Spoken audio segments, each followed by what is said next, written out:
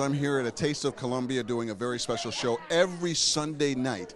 Every Sunday we have live music here from noon until 2. That's free. But every Sunday night, live music. I said live music right here at Taste of Columbia in a little room called El Salon. This is what it looks like. That's my buddy Paul Chen. He's on sound. I am the curator of the show. My name is Michael Williams. Take a look. Lost and Profound and Gord Depp of the Spoons.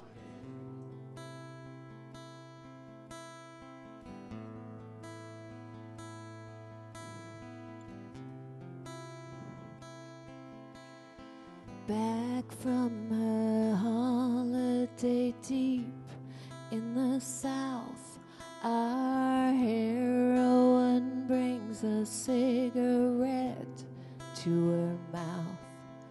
She's burning pictures of strange foreign men. She laughs at the fire and then she laughs again.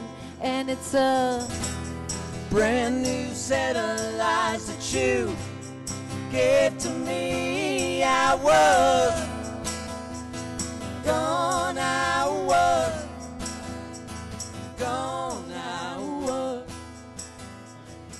Terry and Lisa, thank you so much for doing the gig. I mean, it's the invitational for me. Like, you can't play it unless I invite you. I invited you guys. I had never seen you live. I love the records.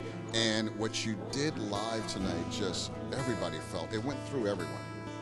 Thank you so much. You know, it was We're great. Thrilled to have been able to be here, especially on the opening night of such an amazing, fantastic. Well, Thank you. You know, I loved it because, you know, it harkens back to the days when there wasn't any artifice between the audience and the band. So it was that pure communication. People were listening. People weren't, you know, just on their phones drinking. They were like totally there. So it's nice for us to be able to do that. Like, it's special. You don't often get that. You play bars, you know, you don't get to sort of have that connection with people, which I think it's great what you're doing.